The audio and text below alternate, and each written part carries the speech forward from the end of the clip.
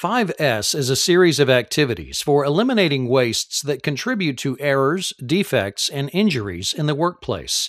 From its origins in Japan, the 5S's are Seiri, Seiton, Seiso, Seiketsu, and Shitsuka.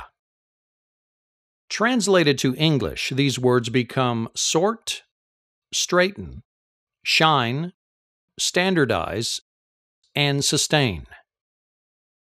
The sort function within 5S is used to define what tools are absolutely needed to perform the tasks associated with that station. Any other tools are removed from the work area using a system called red tagging.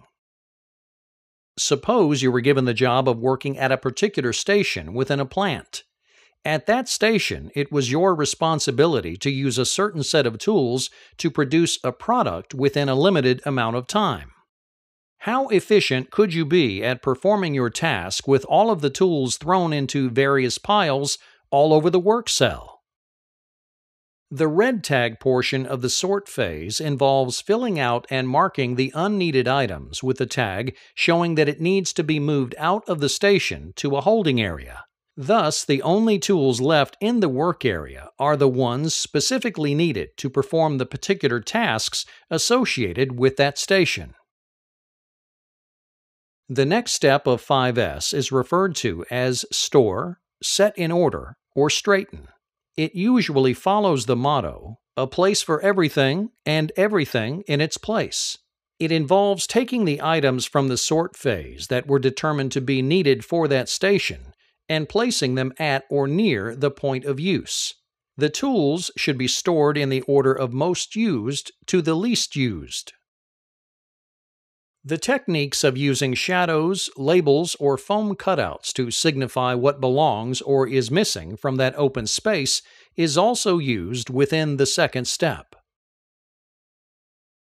The next step of 5S is referred to as shine or sweep. It is aimed at cleaning or restoring all of the equipment and related items in a work cell to like-new condition.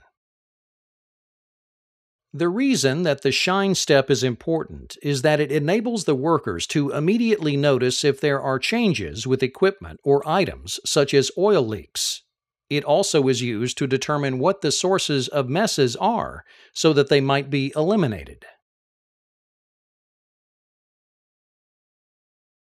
The next step of 5S is referred to as standardize.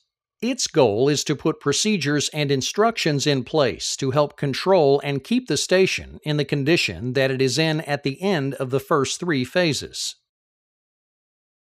Standardization is important because it enables every worker that is tasked with working at the station to see what success looks like. It also encourages the use of successful implementations at other stations in question, helping to make all stations similar or alike in their applications of 5S. The next step of 5S is known as sustain or self-discipline in some instances, the objective being continued focus on keeping the changes put in place, working either through managing and enforcing the standards put in place or make small incremental changes to improve.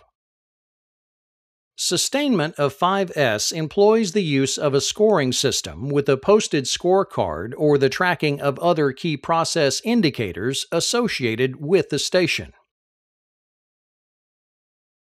Using the 5S system, a clean and safe work environment is delivered with groundwork for continuous improvement.